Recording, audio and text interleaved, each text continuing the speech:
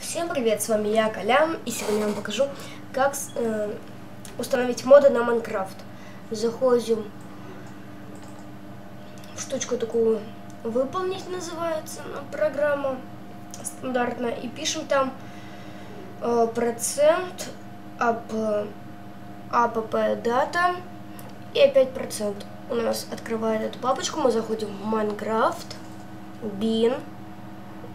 И вот этот вот minecraft.jar нам надо открыть с помощью любого архиватора. Вот здесь вот находится все то, что нужно для Майнкрафта. Вот видите, сколько нужно для этой игры в квадратиках. Так. И первое, что мы делаем, это удаляем папку meta-inf. Затем устанавливаем любой мод-лодер, который вам предлагает сайт, с которого вы скачиваете моды. Переносите все из папочки мод-лодер. И выбираете мод, который вы хотите установить. В моем случае это Too Many Events. Сюда перемещаемся.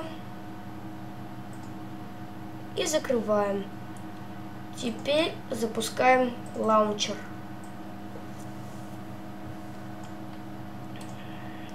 Входим.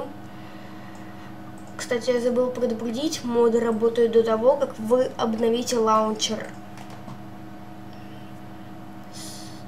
Создаем новый мир или заходим уже в готовый. Генерирует. Так.